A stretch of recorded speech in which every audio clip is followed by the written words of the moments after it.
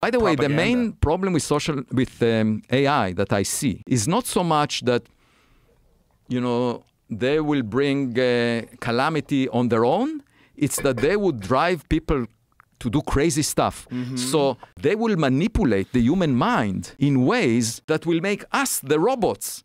It will not need access to the physical world. It will control the minds of people in a way that will create a lot of damage. And we see that already. It's already happening exactly. with AI That's using the biggest bots risk on social media. And nobody is attending to that. And I really worry about it because...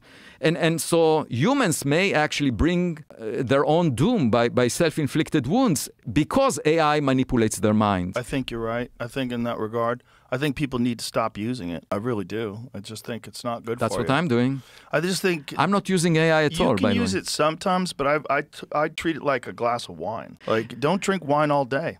It's not good for you. I really feel that this is a big risk. Because, AI is getting more intelligent, but humans that use AI are getting dumber. They don't think. So I think that the AI would supersede the cognitive abilities of humans sooner than expected because humans are getting dumber.